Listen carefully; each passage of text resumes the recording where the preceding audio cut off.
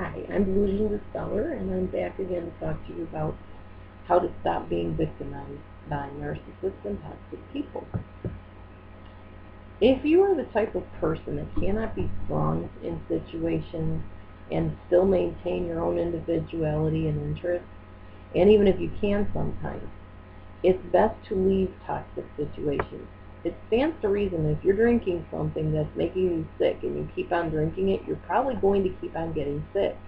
If you are in a marriage or a relationship with somebody that mistreats you, abuses you, emotionally, physically, or otherwise, and you stay in that relationship, the abuse is not going to stop. It's not likely going to improve on its own.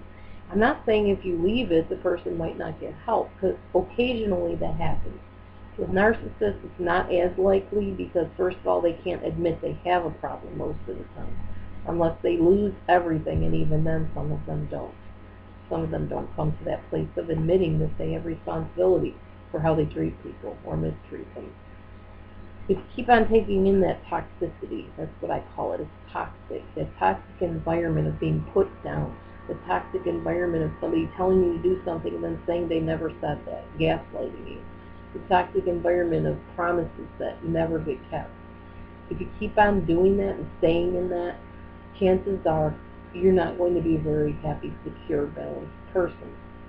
Although I can't tell somebody that's married, even to a narcissist, to get a divorce, I can tell you that in my own marriage, I earned my way out of the marriage. In other words, I had to leave that marriage with as little trauma to me, to my children, to my ex-husband as possible, or I wouldn't have felt good about my decision to leave it.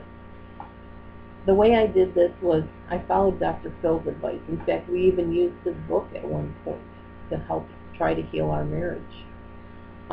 We read books, we did videos. Hidden Keys to Loving Relationships was one of the video series we did. We did some other video series together on marriage. We read tons and tons of books. We went to a lot of counselors, different types of counselors, pastoral counselors, secular counselors, all kinds of therapists. And until the last therapist then met him for about an hour and called me up on the phone and said, I hate to tell you this, but your husband has narcissistic personality disorder, and if you stay with him, your life is just going to be worse and worse, and I don't know how you've stayed this long, but I sure wouldn't stay in it. Even then I didn't leave. I ended up in some pretty bad situations all the way around in the family, and I finally did leave when I had a peace that I had done everything I could on my end to do my part, and that he just plain was not going to change, and even told me that. So it was time for me to move on rather than lose myself and every bit of hope in my life that I could have had. So in my case, I earned my way out of that marriage peacefully. There was no fighting over the children. There was no fighting over finances, no fighting over possessions. I just peacefully left. I lived in shelters with my daughter. I lived in a transitional house, but it was not a nasty situation like it could have been. Sometimes there's nothing you can do to avoid the other person's attack, but being willing to let go of the earthly possessions and not fighting over, well, who gets the car, who gets this, who gets that, helped a lot, because I didn't have that back and forth stuff I could have had. You learn really quickly that when you die, you can't take it with you. So when you leave, don't take it with you if you don't absolutely have to, and if the other person is against the idea, let them have it. Seriously, the sanity that you gain from getting out of a toxic situation is well worth more than anything you could later on buy to replace. Leave if you must, and become independent if you can't leave.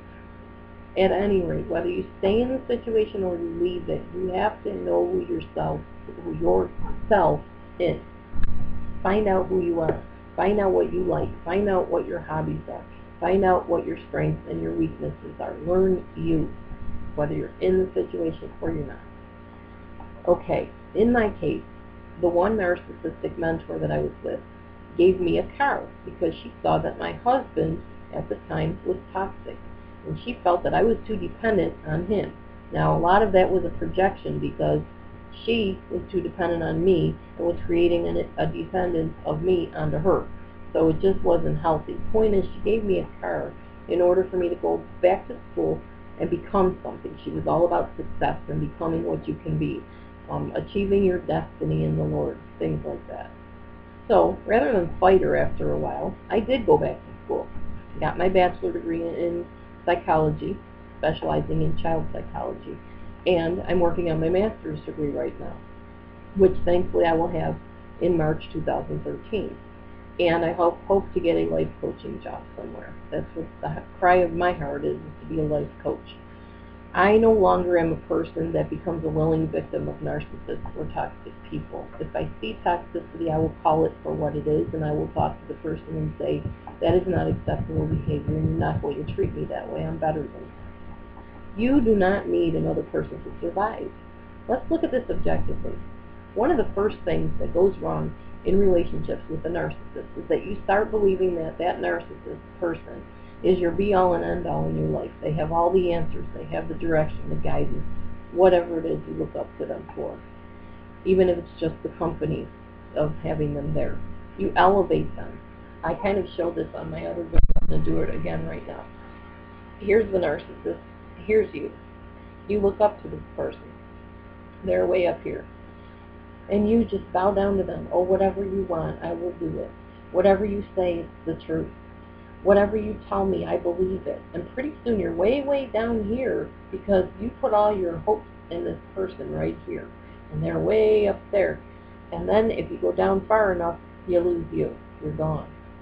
And that's what happened to me for a while, to the point where I had post-traumatic stress disorder and had to go on medicine to be able to rethink pleasant thoughts about myself again and to get my head back in gear and balance so that I could learn the things that were me and not become everything this other person wanted me to be. You become their slave. You've got to stop doing that. You need to start being aware, alert, and informed of what's going on in your life. For instance, my daughters know not to ever come to me and say that they're bored, because I will get out a piece of paper and a pen and make them a list of all the things they can do. When you get bored, you get into trouble. You have pity parties, you do things you regret. So keep busy. In other words, find what you like to do. Maybe you're not somebody that's super talented in certain things. Maybe you are and you just don't know it. I don't know. Find something to do. Go roller skating. Go swimming. Join a Y. I don't know. Do something. Because the narcissist preys on people that are bored and not busy and not focused and not goal-oriented. There are so many things in life. To me, living life is easy because I always find things to do. I can play guitar, I can play my keyboard, I can work on my homework, I can be on the computer, I can take a walk, I can write down scriptures, I can chat online, I can talk to my fiance, I can hang out with my daughter anywhere. It's just a matter of doing something. People ask me how I broke free and healed from the past abuse in the narcissistic situations I was in. I had to talk to myself. I had to tell myself I was a good person. I was worth more than how I was being treated. I wasn't all those negative things I was being told that I was. I was being bullied in the relationships I was in. I became a victim. I had to re-find me. I didn't know who that was anymore. I became so much like what those people wanted me to be that I no longer existed. So I literally had to go second by second on a literal watch on my arm and tell myself I could get through that next minute without that person guiding me and telling me what to do. I had to tell myself, okay, you like the color blue. You don't like it because this person told you to like it. You like it because that's something you like.